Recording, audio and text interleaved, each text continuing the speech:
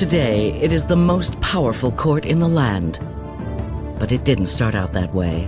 It had so little prestige as an institution that it was really an afterthought. The United States Supreme Court is a human institution, shaped and forged by the justices themselves. John Marshall really changed the way judges do business. He thought that a unanimous court spoke with a stronger voice. This is the story of one nation under law, the Supreme Court.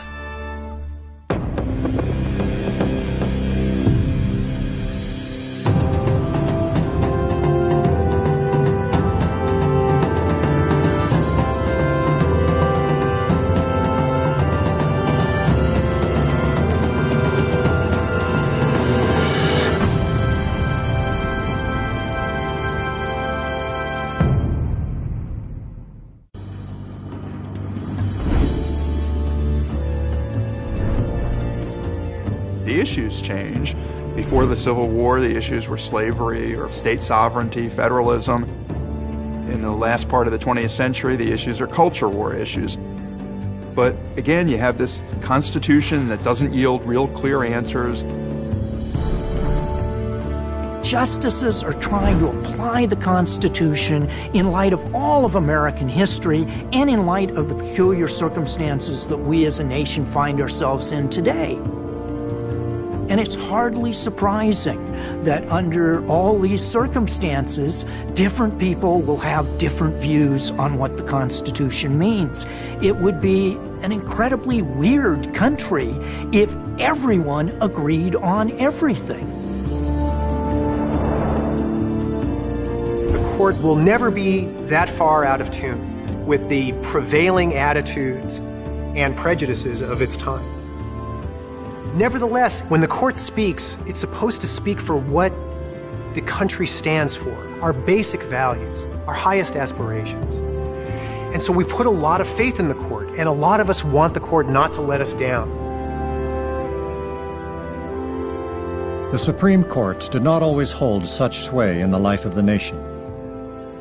In the early years of the Republic, justices were unsure how far their power extended and shy to exert it. One man changed all that. I think nobody, until Marshall comes along, I think that anybody really have a coherent vision of how powerful this institution could become. The base that Marshall built in law and in tradition transcends his life and animates the rest of American history. Part of the genius of John Marshall is that in a very real sense, he invented the Supreme Court.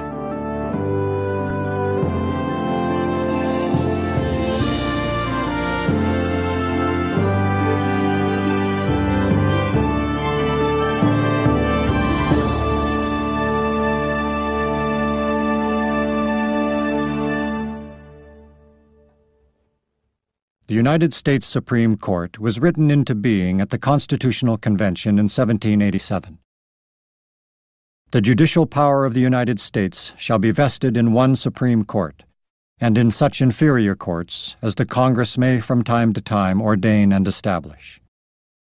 The framers knew they wanted an independent judiciary, free from the pressures of politics, but little else was determined. The Supreme Court's inaugural session did not portend a powerful future. For the first year, nothing comes to the court. They have a 2-hour session in 1790. They have no cases, and they all go home. They're given a second-floor room in some building in New York. I mean, nobody sees this as having the majesty of the executive branch or the legislative branch. The Supreme Court was a court of law, but it wasn't established as a constitutional court. So its early decisions tended to be just everyday, run-of-the-mill legal disputes, not great constitutional questions. Congress originally set the number of seats on the court at 6, lifetime appointments all. But it was no mean task keeping the bench filled. Membership on the Supreme Court was in a great deal of flux. People didn't stay on the court very long. The first Chief Justice, John Jay, left to be governor of New York. The president wanted to appoint John Jay to the court again, and he refused. He declined. He said, the Supreme Court is not an institution with a lot of energy. It's just not a great job. I'm going to take a pass on that. It had so little prestige as an institution at that point that it was really an afterthought. The court was off on the sideline and played almost no role.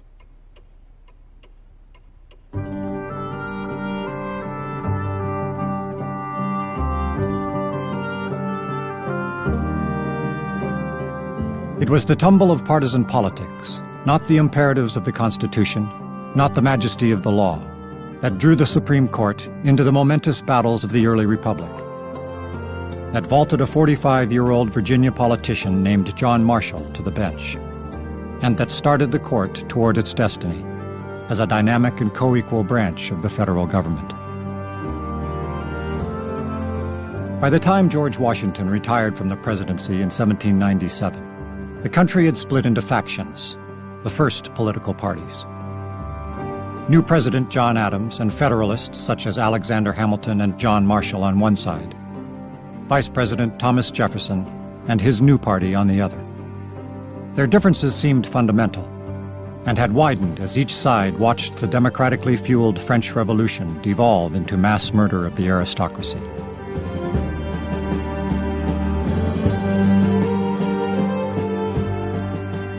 For Marshall, the French Revolution was anarchy, attacking order, attacking property. Jefferson's response was, it's a good thing to spill a little blood every once in a while. You need to do that. A little revolution is a good thing. It shakes people up.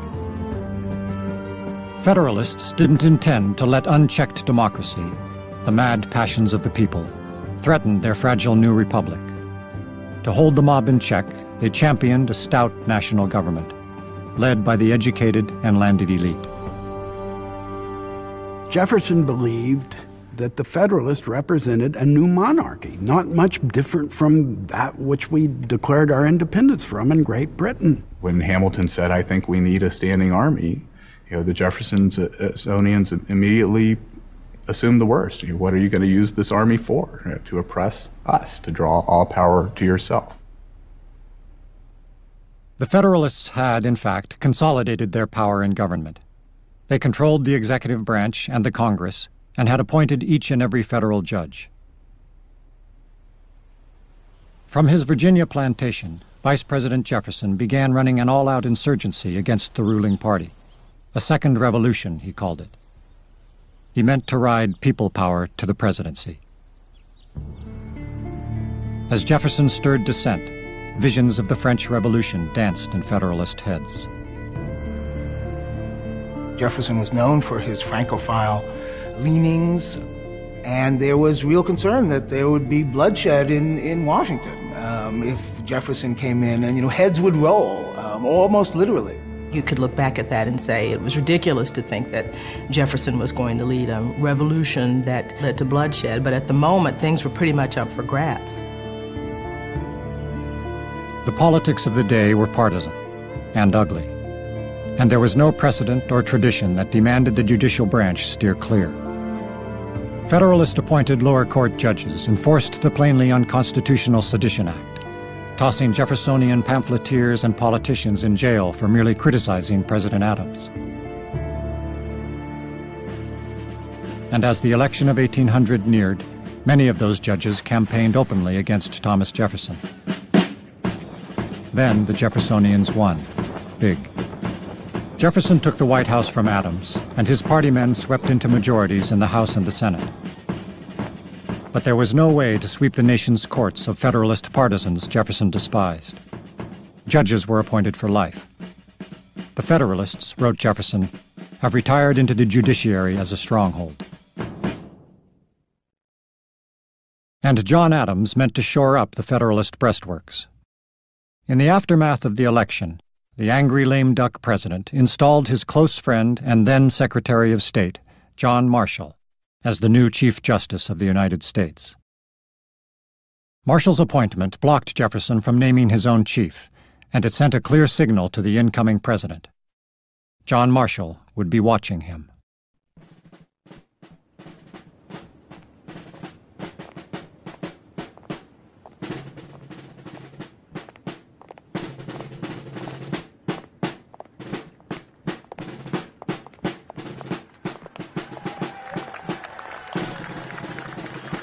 Jefferson was building a country, and he had a very extended vision of where things were going to go. And I think he became pretty hardcore about people who got in the way. And he saw Marshall as someone who was getting in the way.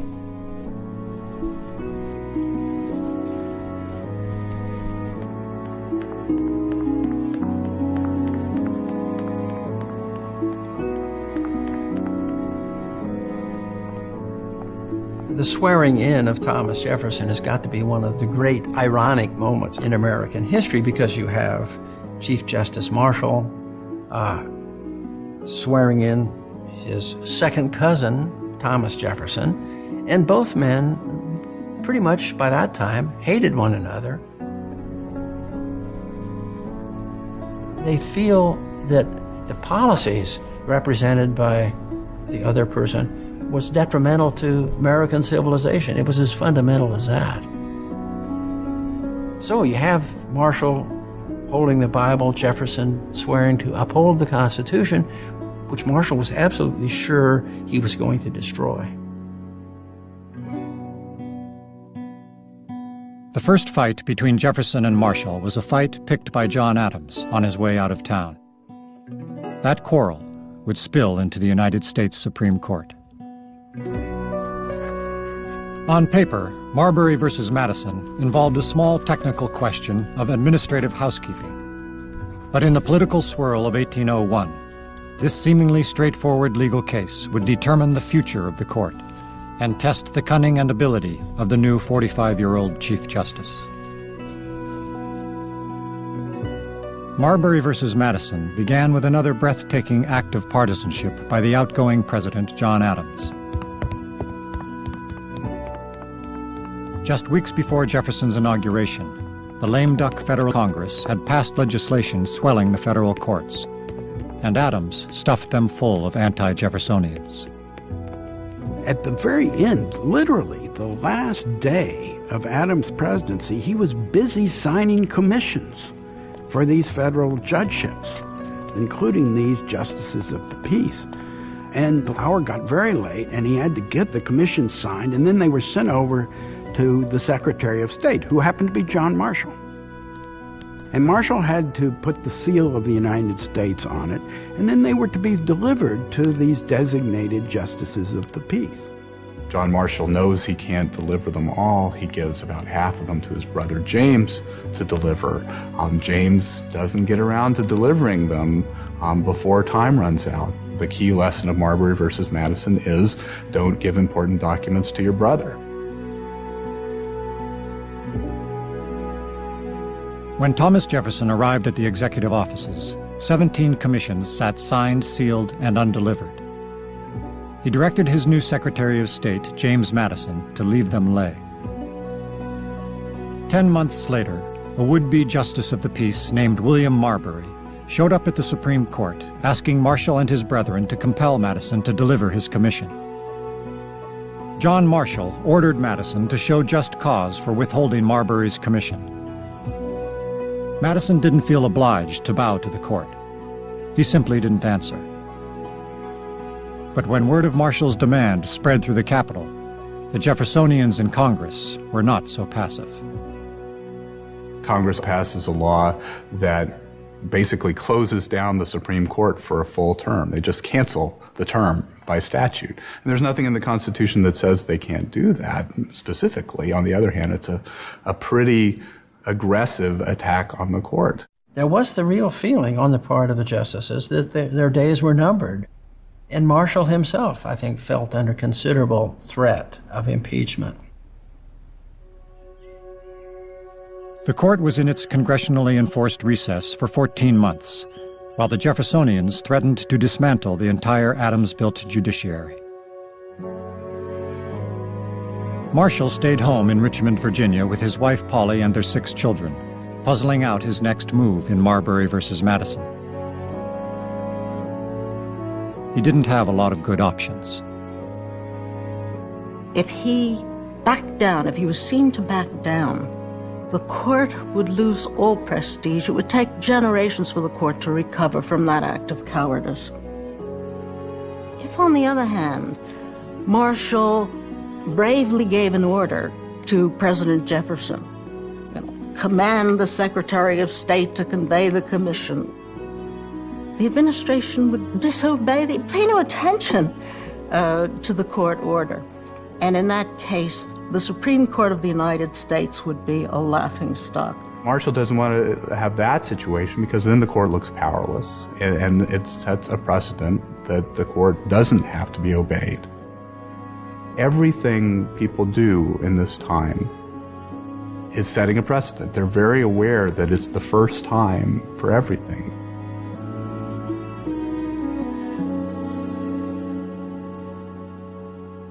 When Congress permitted the Supreme Court to reconvene in February of 1803, the first case on the docket was Marbury versus Madison.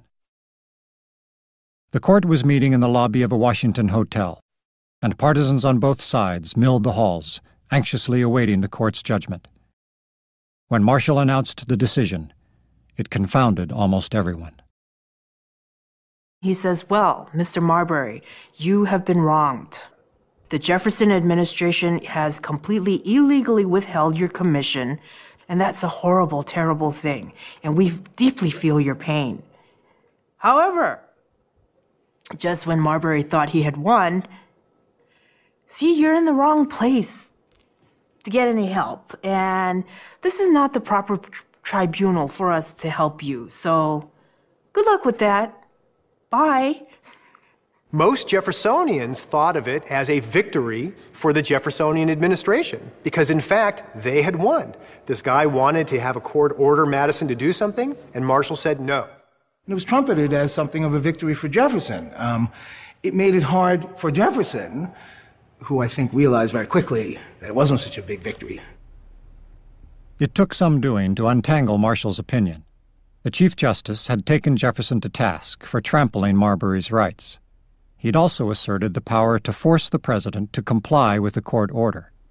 But he'd run away from the real fight, explaining that he was powerless to issue such an order in Marbury, because in this particular case, the Supreme Court did not have jurisdiction.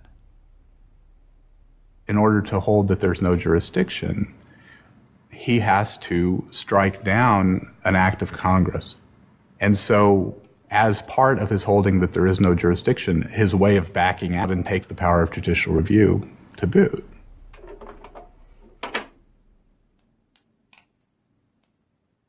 The court's power of judicial review, the ability to strike down any law repugnant to the Constitution, was not written into the Constitution itself.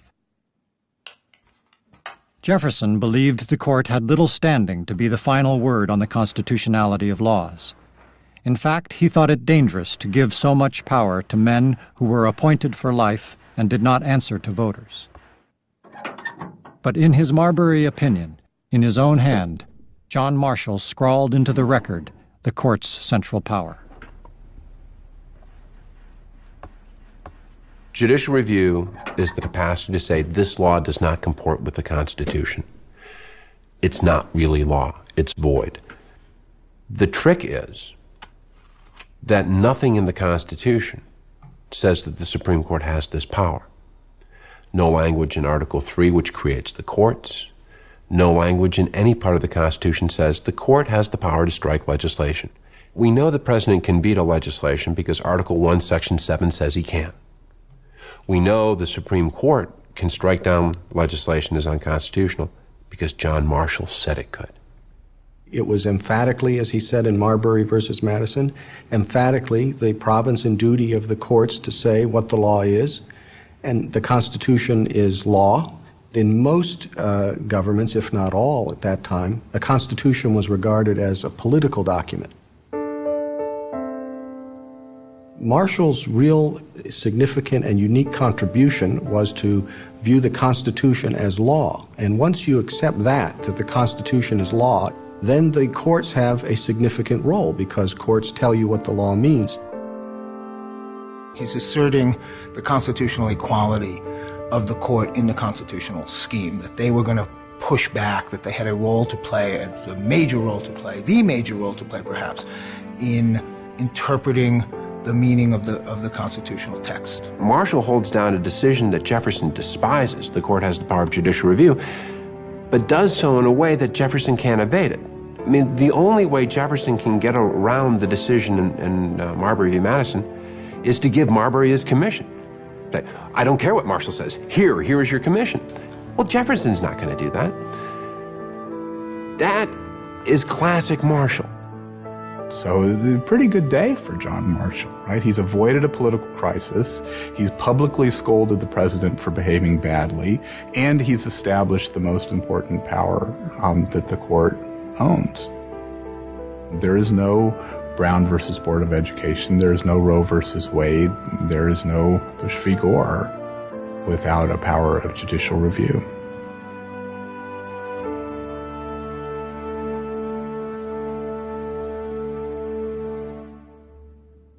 In 1803, the notion of the Supreme Court having the stature to decide a presidential election was laughable. John Marshall had barely extricated the court from the political noose in Marbury, and its future hardly appeared secure. Court sessions took place in a cramped, meanly furnished Senate committee room, an old potato hole of a place, one writer called it. Justices had no private chambers, no conference room, no library, nothing to suggest permanence. Marshall was careful not to further antagonize the president. The Chief Justice shed the scarlet and ermine robe reminiscent of the British judges Jefferson despised, choosing to wear a plain black robe. The other justices followed his lead. More important, Marshall was careful not to challenge the elected branches of the federal government. Marshall never again uses the power of judicial review against the national government. In effect, what you had was a negotiated settlement between Marshall and the Jeffersonians. The Jeffersonians were willing to agree to the idea of judicial review as long as they knew that federal judges could be trusted with the power. Marshall made the exercise of judicial power appear safe. Marshall established a much lower tone. He was very sensitive to the vulnerability of the court and was quite anxious to establish it as a nonpartisan, non-political branch of government.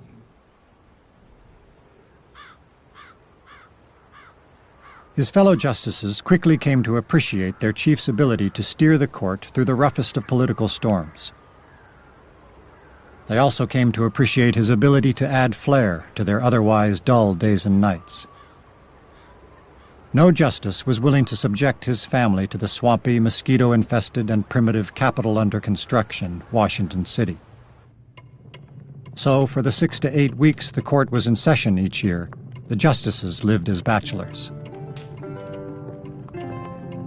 John Marshall convinced the early justices that they ought to board together in the same boarding house so they could take their meals together, and he made sure they had plenty of Madeira to have at those meals. He was a very sociable, convivial host. Part of the atmosphere of being on the court was you were all in it together, in this almost a martial way, I guess. This is like their barracks, and you live together, and then you think of yourselves as the band of brothers. Marshall just loved the give and take of the company, the congeniality. He liked to have a drink now and then, which helped to get over the difficult points, I imagine, in mooting cases. He did buy wine by the pipe, which is, if I'm not mistaken, 126 gallons. Certainly it must have eased discussions occasionally. Through a combination of charm and sort of institutional authority, Marshall put his stamp on the way the justices acted as a collective.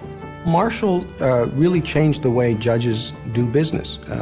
Prior to that time, the model that had prevailed in the United States was the British model, where however many judges you have on a particular bench, they would each give you their views at the end of the case. They would tell you what they think.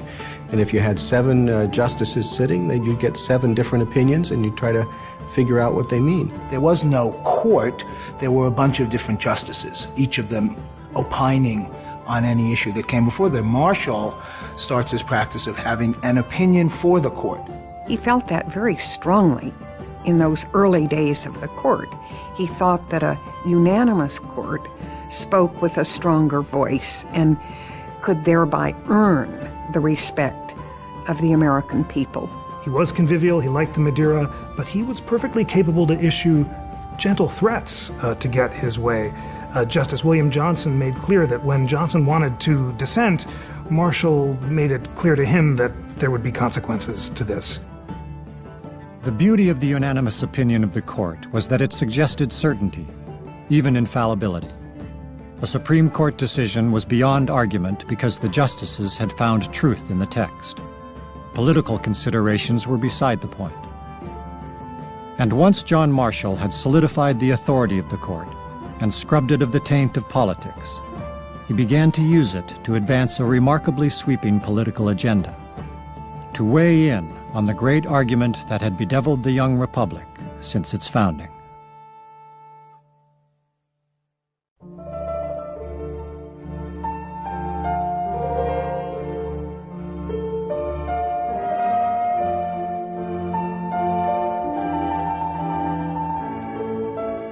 America's founders were children of the Enlightenment. They are living in an age of reason. They are seeing remarkable discoveries in the natural sciences. And the framers of the Constitution believe that they can discover enduring principles of political science that are every bit as important and powerful as laws of the natural sciences. It's a man-made reflection in a sense of the universe, of how they thought the universe was working. It was how they were thinking about the natural world in this sort of balanced and opposing forces. And I think it was very natural for them to think about the social world in the same way. It was a singular experiment, assigning distinct but overlapping powers to two separate sovereignties, the federal government and the individual states. In the 20 years since that uncertain balance had been negotiated at the Constitutional Convention, Americans had discovered only one thing for sure. Nature might be governed by hard, fast, and immutable laws. Government is not.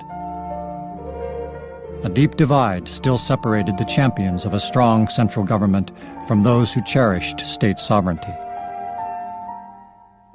You really had two major views about what the Constitution really stood for that are really well embodied in Jefferson and in John Marshall. From Jefferson's point of view, the Constitution creates a relatively small national government. Marshall, on the other hand, thought that the Constitution had created a great American republic, that its greatness was in its unity and in the power of its national government. Marshall's belief in a strong union wasn't some glorious abstraction. It came straight from his life, most especially from his service as a young infantry officer in the Revolutionary War. For Marshall, the unforgettable lesson of that war began in the days before Christmas 1777, when General George Washington's army retreated into the frozen hills of eastern Pennsylvania.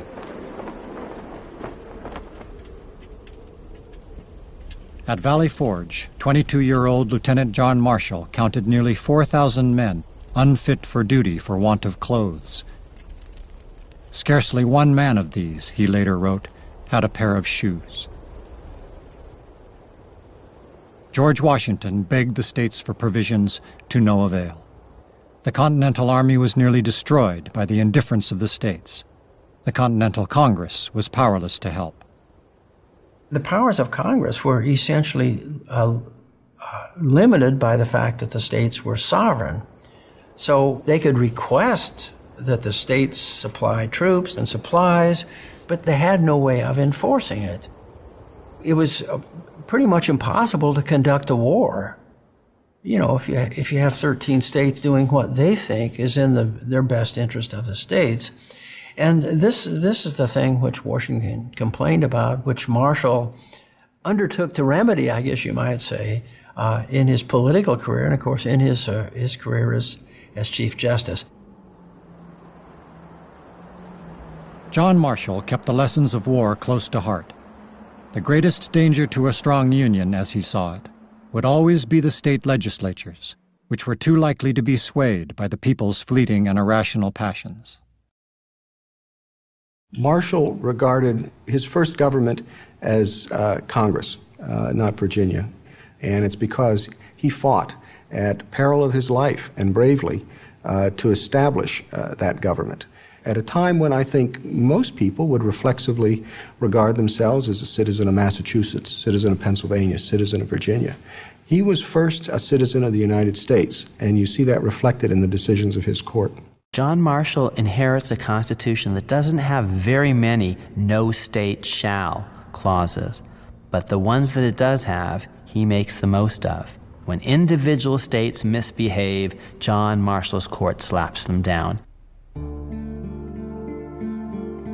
Marshall's first great chance came just as Thomas Jefferson was leaving the presidency in 1809, in a case involving America's most valued commodity, land. By the time the case reached the Supreme Court, the issues in Fletcher versus Peck had been bouncing around state and federal courts for almost 15 years. The story began back in the 1790s, when the state of Georgia was in desperate need of cash.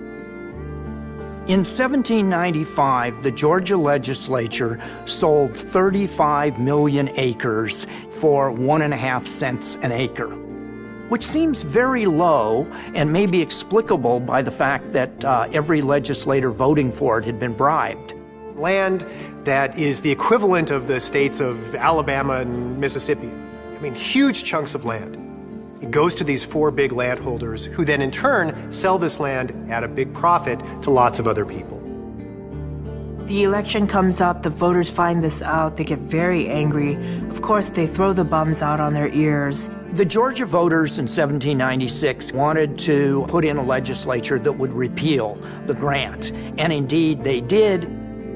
But by the time the new legislature does this, the land is in the hand of second or third or fourth parties.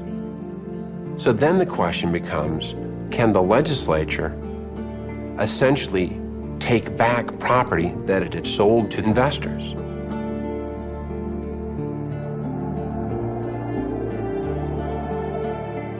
The voters in Georgia sure thought so. This land had been a public trust, and the first legislature had given it away.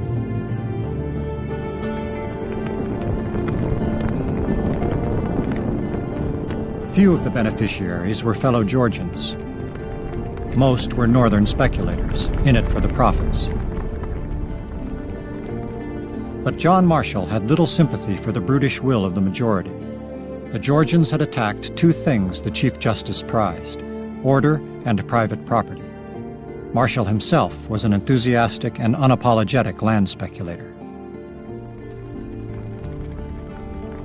For Marshall, the right to acquire and possess private property, free from irrational government intrusion, was a God-given right, at the heart of the revolution in which he'd fought. Marshall believed that if a state legislature could arbitrarily void private contracts, the whole structure of commerce would be undermined. Marshall thought that what was great about the national government was its ability to promote a commercial republic. So for Marshall, in a case like Fletcher versus Peck, the important question from his point of view was really the protection of the kind of entrepreneurial spirit and the basic rights of property and contract that were really central to his vision of the Constitution. It's a protection of private property. Private property is a theme that runs through American politics to this very day. This was about protecting individual rights. This was about protecting minorities from majorities. In its Fletcher opinion in 1810, the court essayed a full-throated defense of private property rights, and Marshall himself stretched the issue into a constitutional one, applying the contract clause for the first time in the court's history. No state could retroactively invalidate a private contract. Georgia is a part of a large empire. She is a member of the American Union, Marshall wrote, and that union has a constitution which imposes limits to the legislatures of the several states.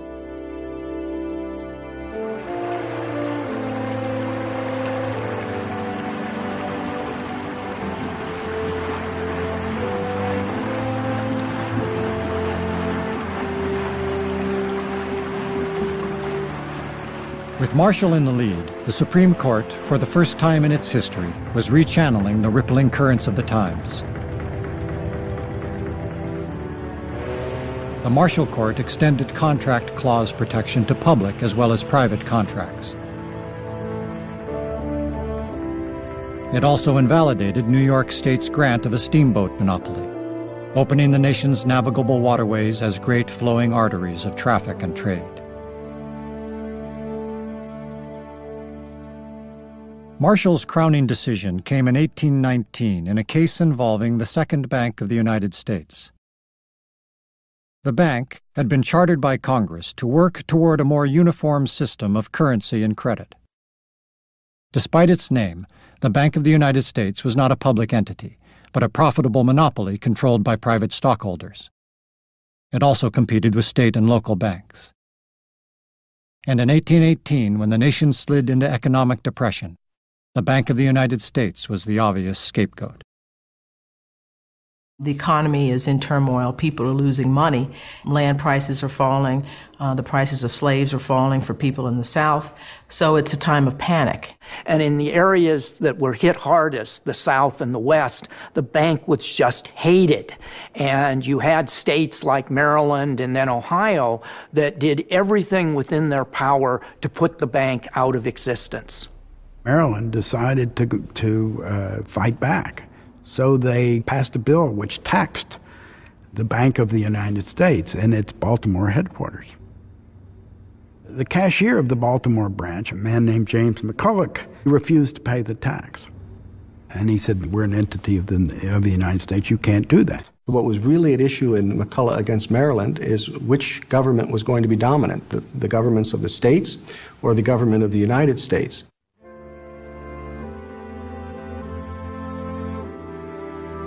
The state of Maryland sued McCulloch in a Maryland court and won.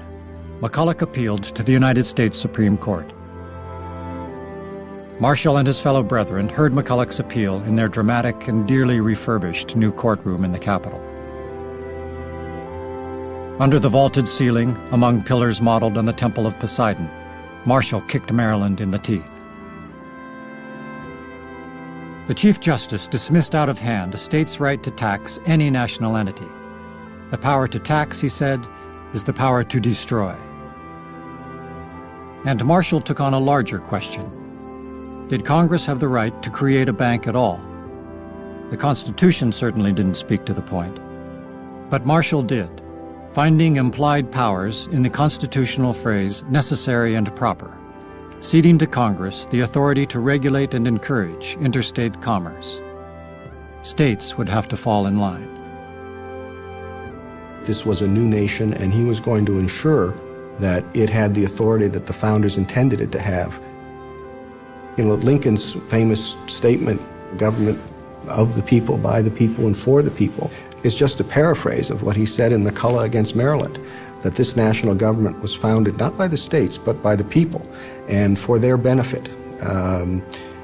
People can debate whether Lincoln's expression is more eloquent than Marshall's, but it's the same sentiment and the same thought, and I think born in each case from the fact that they were fighting to preserve the Union.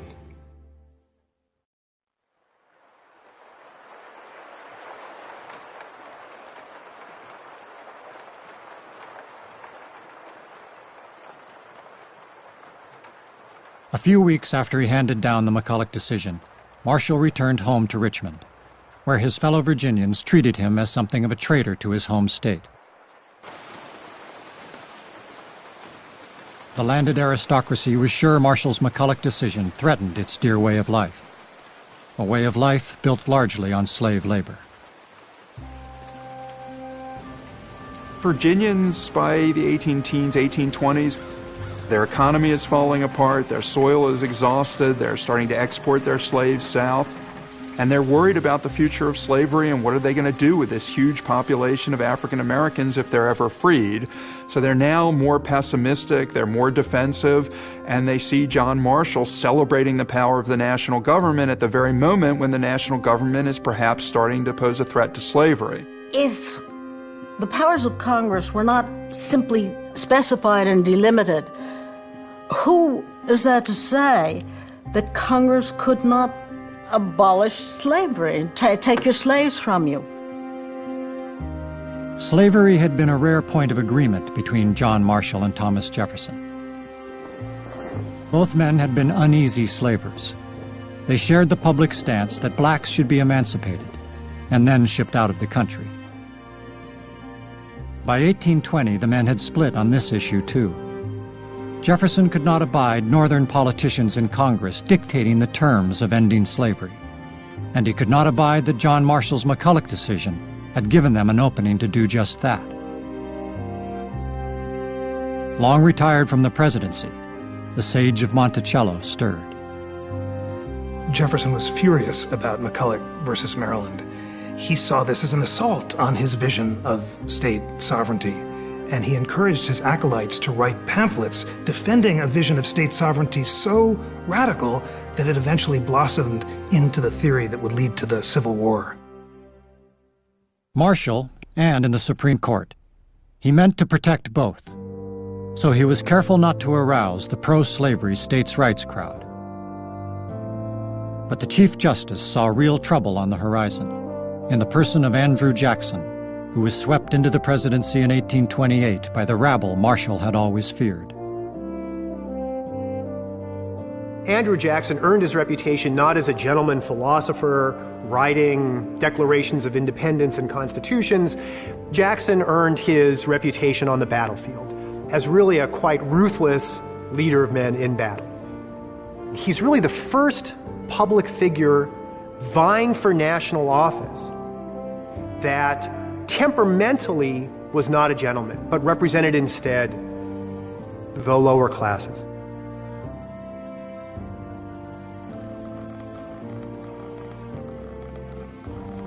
Andrew Jackson was a man you crossed at your peril.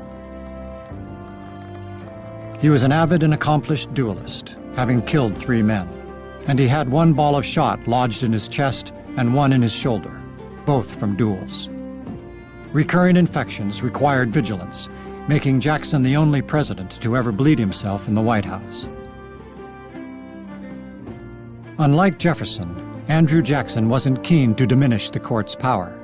He meant to own it. In 2 terms, Jackson would appoint 5 justices to the Supreme Court. 4 were solid states' writers and strong supporters of slavery.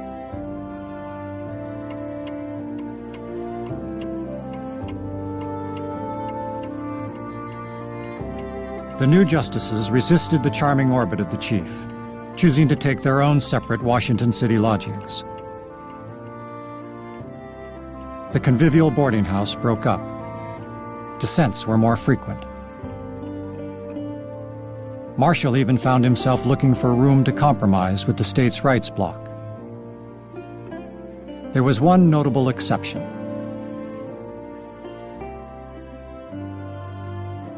The Cherokee Indians had lived for nearly 40 years on land they held by treaty with the federal government. Unfortunately, it was in one of the most recalcitrant states in the country, Georgia.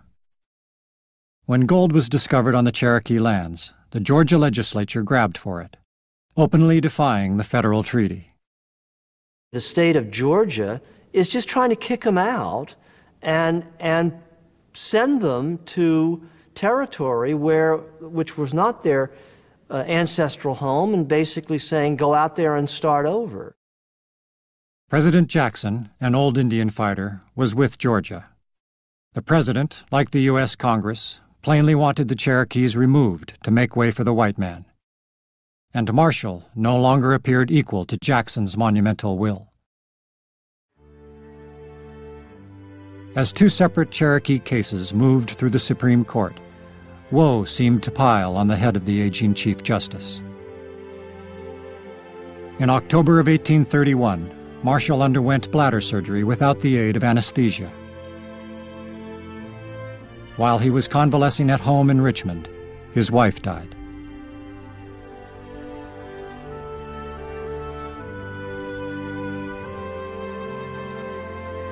When Marshall returned to the business of the court, he was clearly diminished.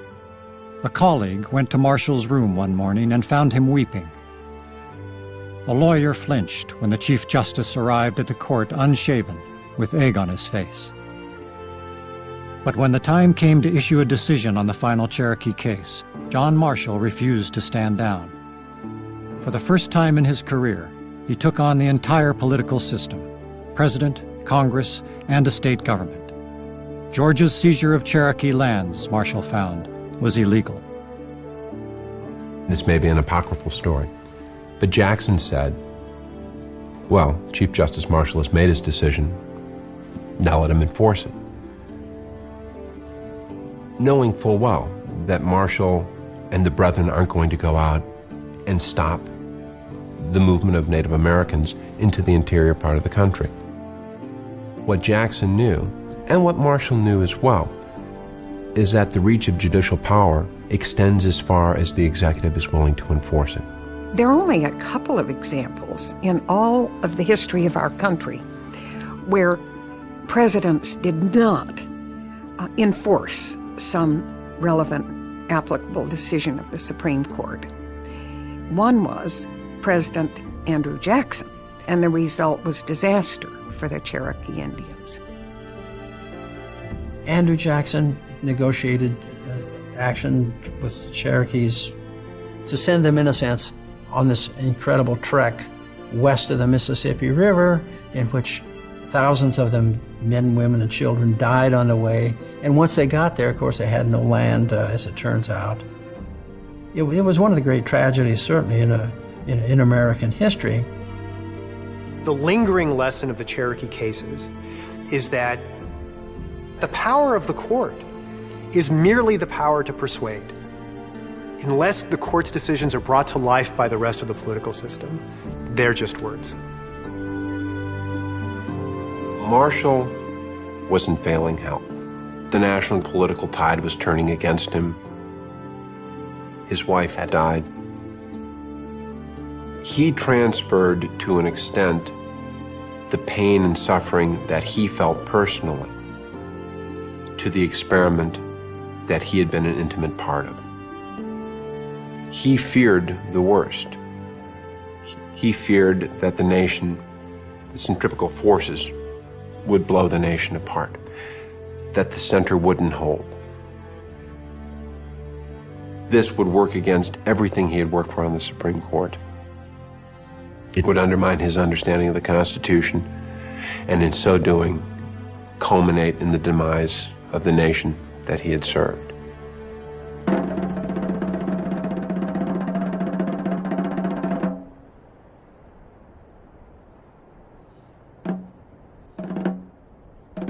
John Marshall died in July 1835. The Union he'd fought for held. Even Andrew Jackson had defended it against Southern secessionists. The Supreme Court enjoyed a place of pride and prestige among the nation's youthful institutions. But it would have come as no surprise to Marshall to learn that Andrew Jackson appointed as Chief Justice a states' writer named Roger Taney. At the end of his life, John Marshall knew the threats to the Supreme Court and to the Union outlived him.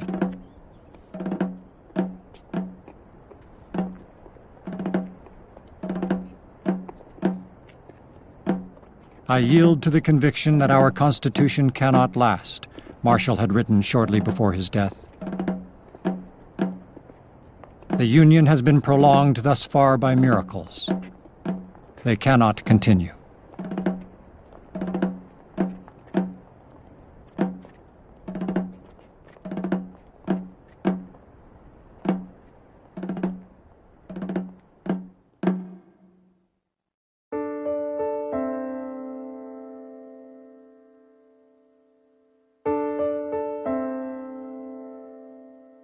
It is one of history's sad ironies that the Supreme Court became an animating force for John Marshall's dark prophecy of disunion. The issue of slavery, which Marshall had taken pains to avoid, was the undoing of the court and the Union both. For 30 years, back to the time of Marshall's McCulloch decision, the Union was largely held together by a bit of legislative baling wire called the Missouri Compromise. Territories below 3630 would enter the nation as slave states, territories above as free. It was federal law negotiated in the U.S. Congress. But in 1854, when it looked like the balance of power was shifting to free states, Southern legislators demanded a New Deal. The country had come to the end of the line. It had tried so hard in so many ways to deal with the issue of slavery. And by the mid-1850s, desperate times had called for desperate measures. And there was no other institution that they could turn to try finally to resolve this issue than the court that Marshall helped create. The politicians actually invite the court to get involved in this, to take this hot potato out of their laps. Led by Marshall's successor, Roger Taney, a usually steady and moderating Chief Justice, the Supreme Court took on Dred Scott versus Sanford. The case was a plea for freedom by one man, but begged the questions of slavery, states' rights, and federal power.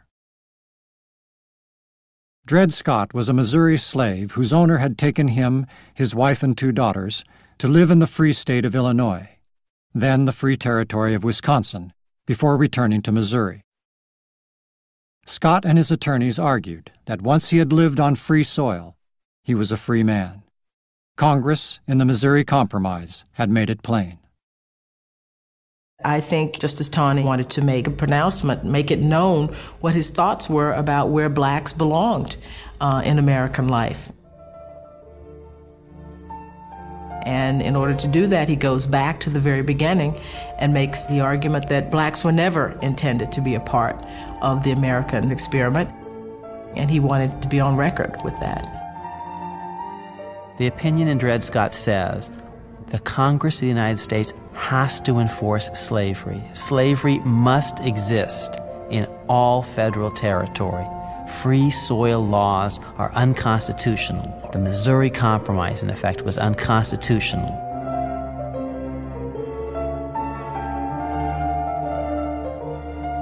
For the first time since Marbury versus Madison, the United States Supreme Court struck down an act of Congress. For the first time in 54 years, the court exercised the power of judicial review against the national government to protect slavery. It was a disaster. It was the worst opinion ever written in the history of the Supreme Court of the United States, and solved nothing.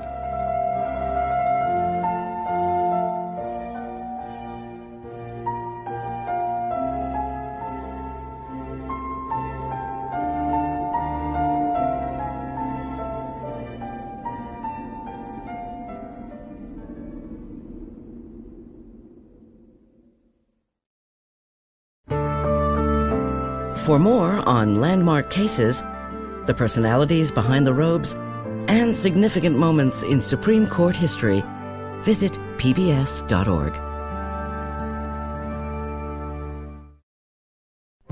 The Supreme Court series is available on DVD for $79.99. A companion book is available for $25 plus shipping. To order, call 1-800-336-1917 or write to the address on your screen.